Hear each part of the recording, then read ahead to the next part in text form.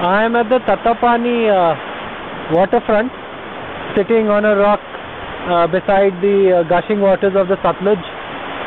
It's a very nice place to come to with family and just hang around as a day trip from Shimla. It is also an alternate route to Mandi if one wants to try taking a different route from Shimla to Mandi via Naldera and Tattapani and Karchog. This place is also famous for its temples, and the people come here to pray to the Shani Dev. I'll just turn the camera around to show you what kind of settings there are and what kind of place this is.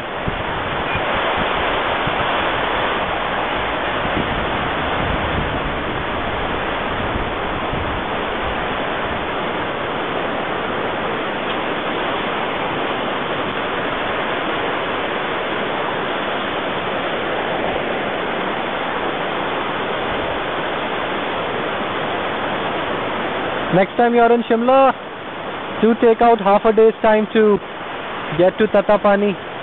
There are also supposed to be sources of hot water springs here, but I think they have all dried up as of today's time.